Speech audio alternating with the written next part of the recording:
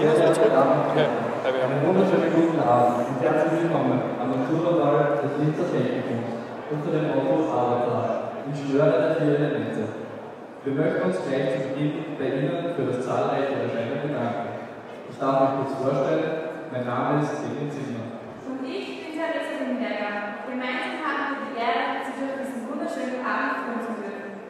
Beginnen möchten wir diesen Abend mit dem Empfang unserer Lehrgäste. Hier ist der Direktor der HTL Freistadt, Magister Johannes Hersdorfer mit seiner Frau Veronika. Und diese Präsidentin der Wirtschaftskammer Oberösterreich, Magister Ulrike Radmann-Koller und Gatten Walter. Landesabgeordnete Magistra Dr. Elisabeth Mannhardt und Vertretung für unseren Landeshauptmann Dr. Josef Büringer in Begleitung von Herrn Reintaler. Bitte sag's mir, wann ich drauf bin und wann nicht. Der Vizechef der BMHS Lehrergewerkschaft, Magister Josef Fuchsbauer, mit seiner Gattin Rosalia Hagenmüller. Und nun zu den leitenden Funktionären unserer Lehranstalt, die Abteilungsvorstände der Tagesschule. Für Mechatronik Abteilungsvorstand Professor Diplom-Ingenieur Harald Janowski mit seiner Frau Carmen. Für Elektrotechnik und Informationstechnologie Abteilungsvorstand Professor Diplom-Ingenieur Günther Pammer mit seiner Frau Michaela. Nun zu den Abteilungsvorständen der Abendschule. Begrüßen Sie mit mir Abteilungsvorstand Professor Diplom-Ingenieur Dr. Christian Hinterreiter mit seiner Frau Pauline. Abteilungsvorstand Professor Diplom-Ingenieur Michael Starzer mit seiner Frau Helene. Entschuldigung. Begrüßen wir den Leiter unserer Schule, Herr Direktor, Diplom-Ingenieur Dr. Norbert Kammerseeler mit seiner Frau Bettina.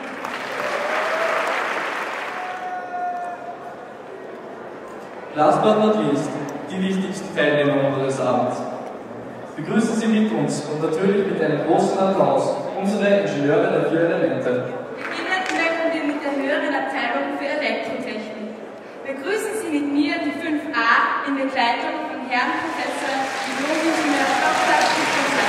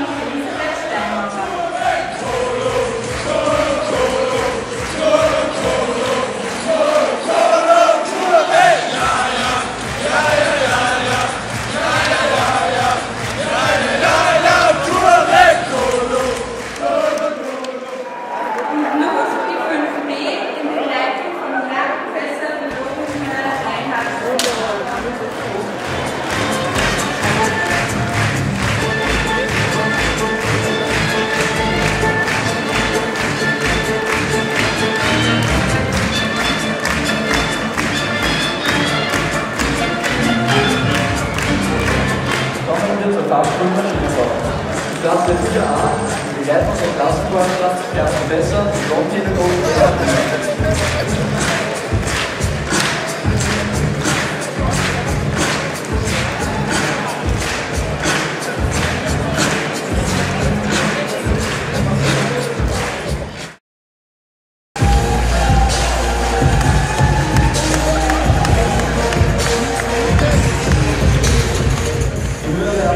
Informationstechnologie, Klasse 5a, die Leitung der Klassenvorstand Herr Professor Linzer.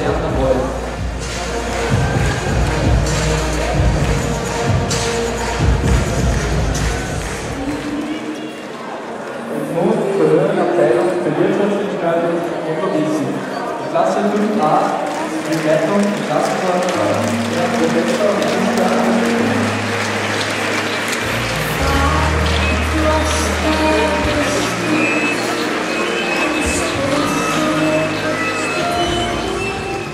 Kommen wir zur Abschule des Projekts.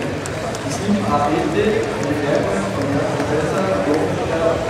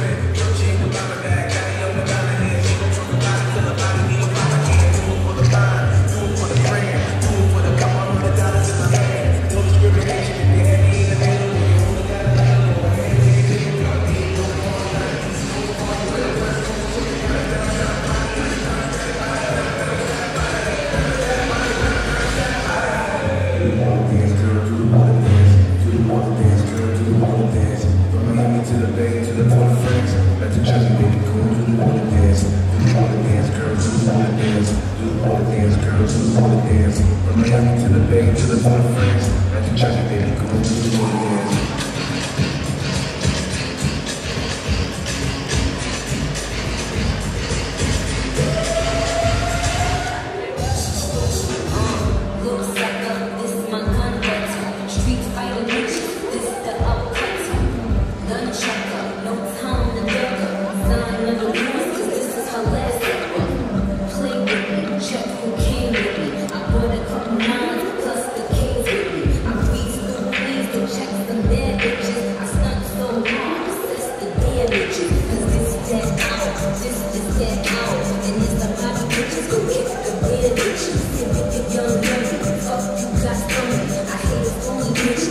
That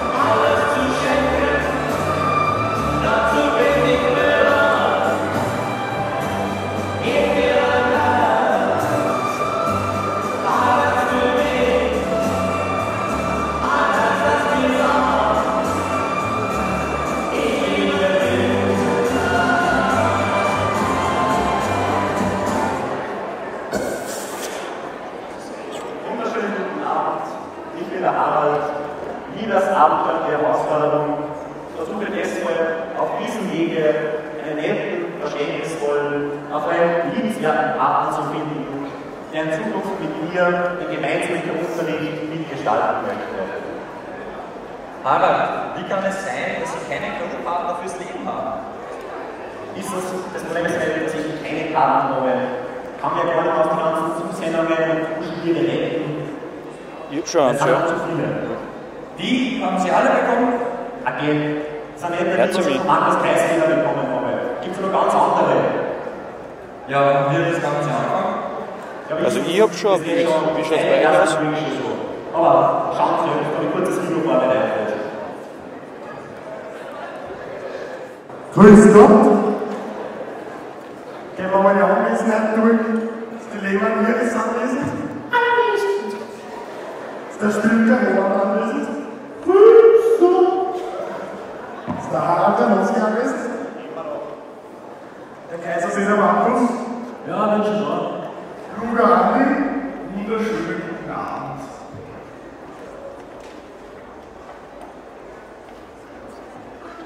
Willst du vielleicht mit mir wegschauen? Wie geht denn das? Schau, es ist ganz einfach. Thomas sticht einfach den Hund ab.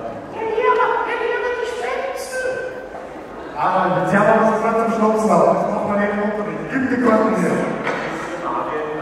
So geht das nicht weiter. Gehen wir die Anwesenheit weiter durch. Ist der Herr Schmidt gerade noch schon anwesend? Ja, der fällt nicht. Ah, schon wieder. Ist der Rauch Thomas anwesend? Ja, mein Herr, ich kandidiere hiermit als Vizeklassensprecher. Wer mich wählt, bekommt einen Mario Goldbeeren. Geh bitte, jetzt gehen wir zum anderen Thema. Und außerdem müssen wir wollen alle abstimmen.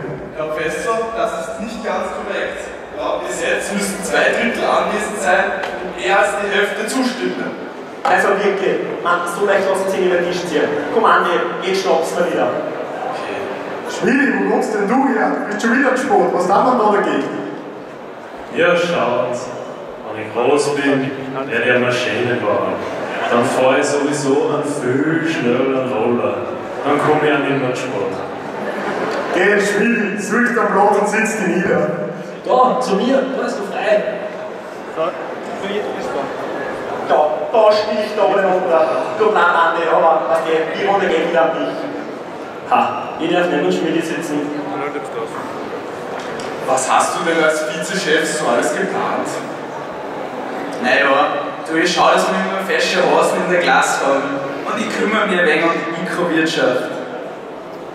Magst du mal Kekse und einen Kaffee? Gehen wir jetzt bitte abstimmen.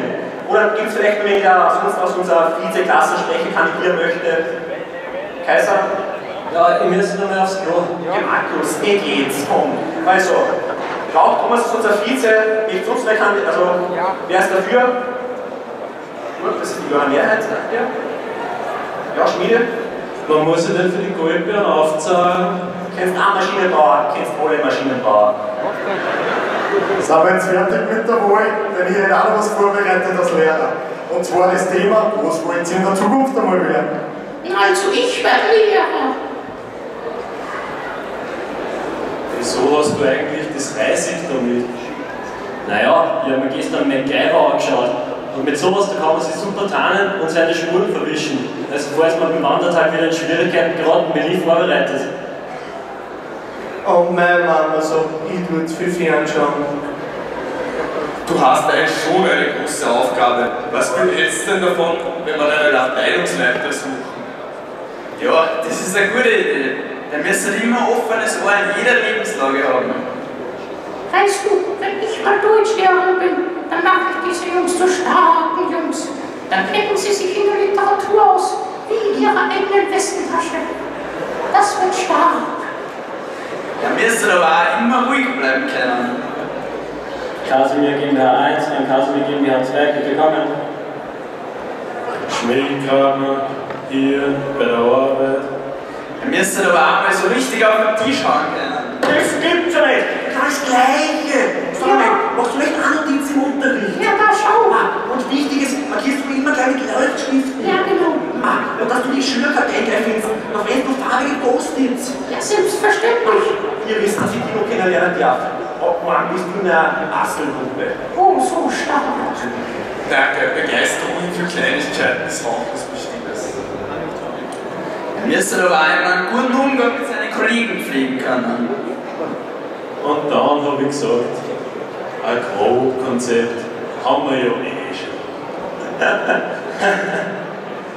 Er müsste aber auch Lob austeilen können.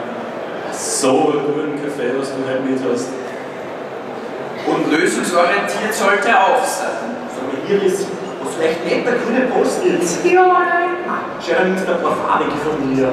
Oh, rosa, das ist eine starke Farbe. Na schau, greif nur zu, nimm nur farbige, das passt. Danke sehr, danke sehr. Und dann brauchen wir noch einen, der immer die richtige Frage stellt. Und einen, der sich durchsetzt. Wie kommst du eigentlich an so viel, so gute Kekse? Ich habe zu meiner Mama gesagt, morgen habe ich mir Kekse mit einem Freund Schwilling mit, sonst kocht's. Was? Das hast du zu deiner Mama gesagt? Naja, nicht wortwörtlich. Ich habe gesagt, liebe Mama, deine Kekse sind immer so gut und saftig. Falls du nichts ausmachen würdest und du nicht länger in der Küche stehen musst, würde ich morgen gerne meinen Freund im Schmiedi ein paar mitnehmen. Aber das habe ich direkt ins Gesicht gesagt. So, ihr mit der Idee. Was war das? Wenn wir alle mal groß sind, gemeinsam Unternehmen aufbauen. Vielleicht nicht alle mit einer Schule. Oh, das ist eine starke Idee. Ja, weil die so stark ist, bin dafür, dass der Thomas auch unser Vize wird und der Andi macht uns das Rechtliche. Der Schmiedi kümmert sich um die Organisation und du um die Administration. Level up! Genau, der Ronny, der macht uns ein gescheites Netz, in welchem der Kreisliga dann unterrichten kann. Ja, da braucht er doch einen Partner. Ja. Kennst du vielleicht irgendwen, der gerne Kaiser unterrichten darf? Was? Ich will. Und ich kümmere mich um das Sprachliche. Und wer weiß, vielleicht mache ich mit den Jungs ja mal einen Ausflug. Ja, also was kann man in so einem Netz eigentlich alles einbauen? Wir hätten da nämlich ein paar ganz tolle Ideen für KU, sowas mit einem riesigen Förderband. Der Schlüssel? Ja. Weißt du, wo der Schlüssel ist? Das halte ich gleich alles in einem Vertrag fest. Naja, also vielleicht wird irgendwann mal nach 30 Jahren auf einer von unseren Abschlusswelle eine Einlage wieder uns präsentiert. Wir sind uns als Hauptdarsteller. Was Kaiser, du bist schon ein kleiner Kreativer. Vielleicht wird es in 30 Jahren wirklich eine Schule für uns gehen. Aber was, wenn wir jetzt aber das Hauptdarsteller was sind, wenn das wirklich eine Klasse macht, was, der Klasse steht in einer 50er fast ein Biertraumschussfeier. Aber der Kaiser, so ein kreativen, so ein freies Gebiet, was der ab morgen bist du ebenfalls in meiner Bastelgruppe.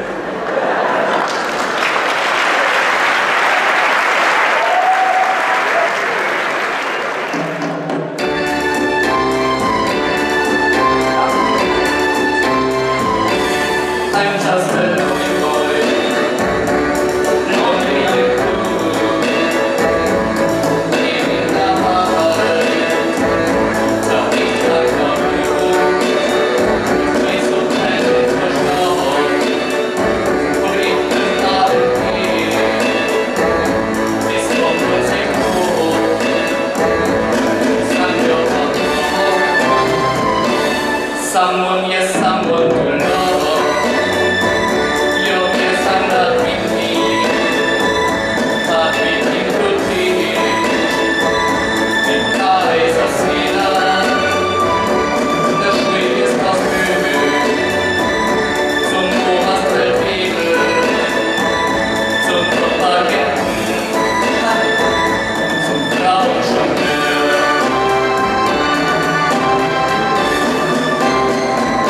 Mein Motto, dein Motto, Aktur, denk mein Job. Mein Motto, dein Motto, ich auf höchstem Niveau. Seit in den April, unser Leben wird nah. Los in Odessa lebt beim Außen mein Sohn. Oshmini, Oshmini, Oshmini.